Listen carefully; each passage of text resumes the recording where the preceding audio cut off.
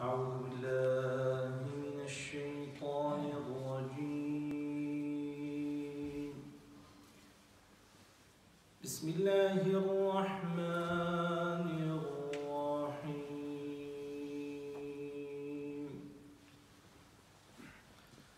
تبارك الذي جعل في السماء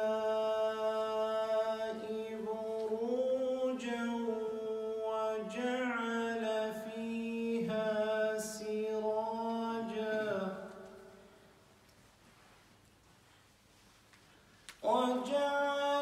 فيها سراجا وقمرا منيرا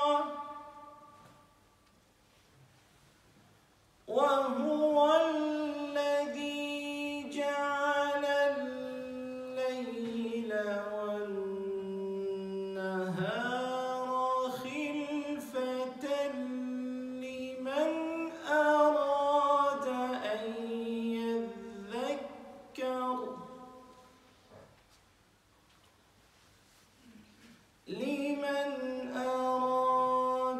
أن يذكر أو أراد شكورا. وعباد الرحمن الذين يمشون على الأرض هونا وإذا خاطبهم الجاهلون قالوا سلاما. آمنت بالله صدق الله مولانا خالقنا العظيم. إن الله وملائكته يصلون على النبي يا أيها الذين آمنوا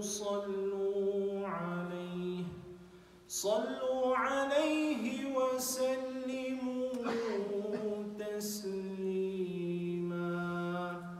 اللهم صل وسلم وبارك على سيدنا ومولانا محمد وعلى آل سيدنا ومولانا محمد كما صليت وسلمت وباركت على سيدنا إبراهيم وعلى آل سيدنا إبراهيم في العالمين إنك حميد مجيد.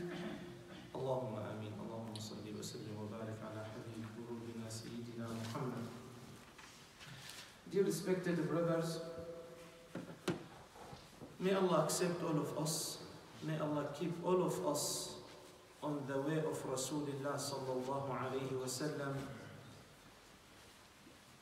We say Alhamdulillah that Allah grant us with this blessed religion, grant us with the best prophet and messenger. We'll say Alhamdulillah that Allah allowed to ourselves to say La ilaha illallah Muhammadur Rasulullah. But I spoke last week about Akhirah. As we know, Islam has 5 pillars, isn't it? These pillars, the first one, Shahadatu an La ilaha illallah. This sentence, La ilaha illallah, all of us we know as a translation of this sentence, no God but Allah. But actually, if we look at the Quran doesn't say La ilaha illallah. Quran says, فَاعْلَمْ أَنَّهُ لَا إِلَهَ إِلَّا اللَّهِ. What is the difference, Shaykh? Respected brothers, when Allah ordered the Prophet Muhammad ﷺ with this verse, فَاعْلَمْ أَنَّهُ لَا إِلَهَ إِلَّا اللَّهِ, He revealed this verse after 10 years from the beginning of this message of Islam. After 10 years. That means the Prophet Muhammad ﷺ used to say to people, to disbeliever, to his tribes, if you say just La ilaha illallah, you will be in the heaven. Why? Because at their time, at the beginning of Islam, people used to do worship for idols, for this stage show. So the Islam come to take off this bad worship from their hearts. But when the people start to convert it to Islam and the people accepted Islam, after 10 years, Allah says to the Prophet Muhammad ﷺ, now you should teach them what is the knowledge of La ilaha illallah. This sentence, brothers, all of us we know this hadith, I am sure. This sentence heavier than all the global. Heavier than this global, yes. Heavier than all the planets, yes. Heavier than the skies and the earth, yes. This sentence, Sheikh, this sentence here, easy sentence, yes. Okay. Respected brother, if we believe this idea that this sentence heavier than everything in the court of Allah in the scale on the day of judgment, do you have doubt with this idea? No. What we do with this sentence? Do we ask ourselves, why this sentence very heavy in the court of Allah? Do we ask ourselves this question? Do we make a plan that I have to repeat this sentence as much as I can? Why? Because if I meet Allah with a big amount of this dhikr, I will be safe on the day of judgment. So let us discuss just with these 2 points. Just with these 2 points. How many times do you do dhikr with this sentence? Seriously, brothers. How many times? How many times do you repeat this sentence? Shaykh, wallahi, when I feel angry, I will say, La ilaha illallah. Because of anger. Shaykh, actually, I say that in a prayer. Respected brothers, this sentence most beloved dhikr to Allah. The Prophet Muhammad ﷺ mentioned that clearly in the authentic hadith when he said, the best dhikr, the best worship that I come with the prophets and messenger before me, La ilaha illallah.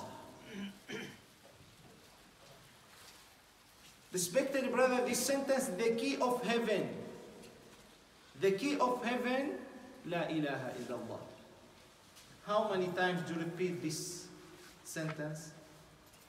So this, we should absorb this idea and try to make at least 1,000 times La ilaha illallah. La ilaha illallah 1,000 times, do you know how long? Trust me, maximum 20 minutes. But this 1,000 times, I swear by Allah, 1 time better than all my lives. All my life, 1 time better than all my life. What do you think about 1,000 times every day? If you meet Allah and you have this account 5-6 billion times, La ilaha illallah. The authentic hadith, respected brothers, let us say all together, La ilaha illallah. Say it from your heart. Try to feel that from your heart. La ilaha illallah. The authentic hadith on the day of judgment, Allah will call a slave. And Allah will judge him. That person, his skills show the bad deeds more than good deeds. That means this person to fire. Does that make sense? Allah will ask that person, oh my slave, is your judge right? Slave will say, oh Allah, yes. Fair. Allah will ask this slave, do you miss any good deeds in your scale of good deeds? Say, no Allah, I didn't miss anything. Everything right. Allah will say, oh my slave, actually you have one thing more. just one thing more. That's they will say, Allah, what is that thing? Look at the bad deeds very heavy and good deeds very light. The scale of bad deeds heavier than good deeds. Allah will give him card. Small card. When you meet someone, you give you card, his card. Does that make sense? This card contains La ilaha illallah. That slave will say, oh Allah, what is this card in front of these books and folders of bad deeds? What is this card? Allah will say, my slave, this is your right upon me. I have to give you your right. This is rules of Allah. Allah put this right, these rules upon himself. Every slave, every creatures will get their rights on the day of judgment. That person will take this card, put it in the scale of good deeds. When he put this card in the scale of good deeds, all the bad deeds will gone. You see, when I put very heavy thing on this scale and this one heavier than this one, I put something heavy here and I put it with a strong way, that thing will be gone. Like this, respected brothers. Like this. That person will be surprised. Ya Allah, what is this card? What is this card? Allah will say, this is your sentence when you said in dunya, La ilaha illallah. This is the first point. The second point, brothers, now, this important or more important than the first point, to learn La ilaha illallah. Allah says, Fa'lam. Go and learn this sentence. It's not enough to say La ilaha illallah. Trust me, if you go to a Muslim country, I met 1,000 people, Christian people, Jewish people.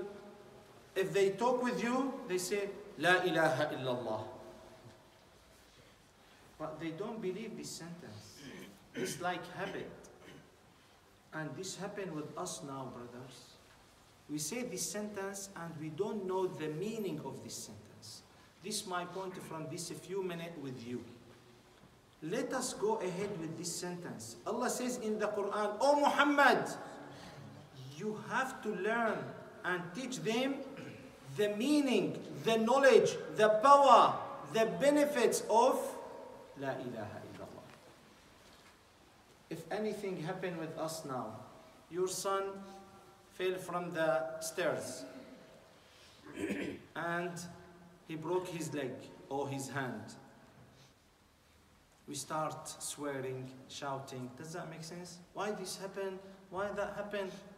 That means you don't know what is mean La ilaha illallah. Trust me. Respected brothers, we know the meaning or the knowledge of La ilaha illallah when we stop complain anything in our life. Sheikh, I did test and the doctor said there is cancer in any part of your body. Okay, say La ilaha illallah.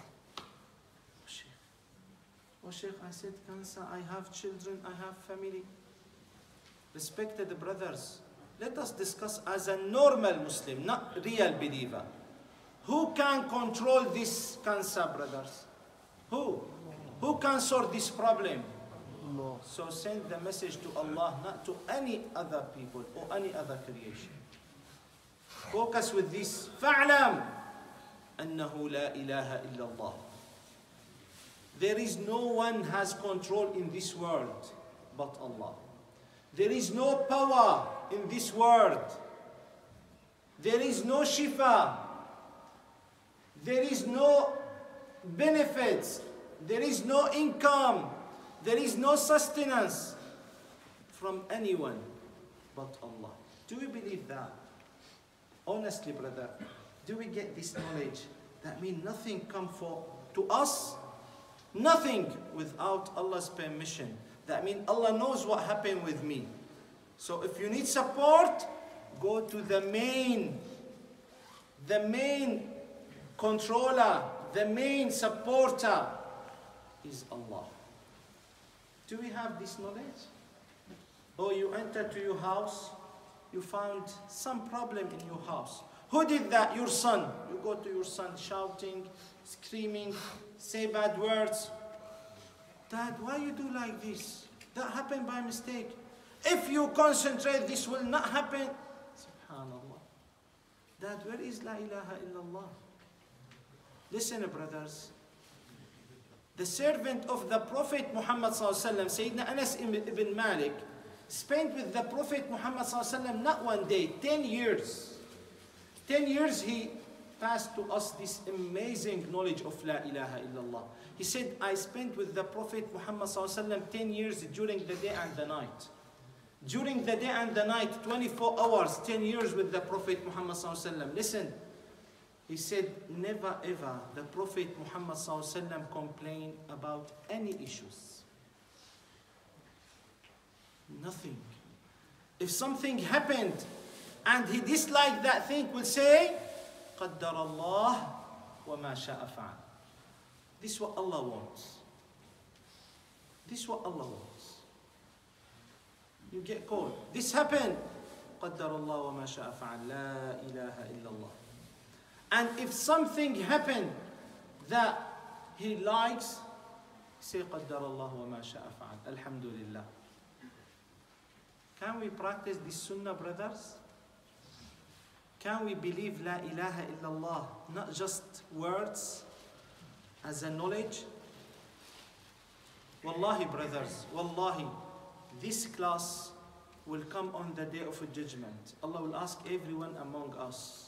Everyone will listen on the YouTube or social media. Do you get this point? La ilaha illallah, not just words. La ilaha illallah, all our life. La ilaha illallah, massive amount of reward and knowledge. La ilaha illallah, make you relax. La ilaha illallah, make you strong. Strong. Something make you scared. La ilaha illallah. Teach your children. Wallahi, brothers, amazing idea. My son come to me. I'm scared. 5 years old. Just I ask him, who is with you? Say Allah. That's enough. When our children grow up with this mentality, that means Allah with us, they learn La ilaha illallah properly. Wallahi, brothers. Wallahi. We will find all our life different. Different. This happened with you. Don't blame your wife. Say La ilaha illallah. قدر الله وما شاء فعل. This work is unsuccessful. قدر الله وما شاء فعل. But when I do what I have to do, I will not fail in the exam because I didn't study properly. Then I will say La ilaha illallah. No.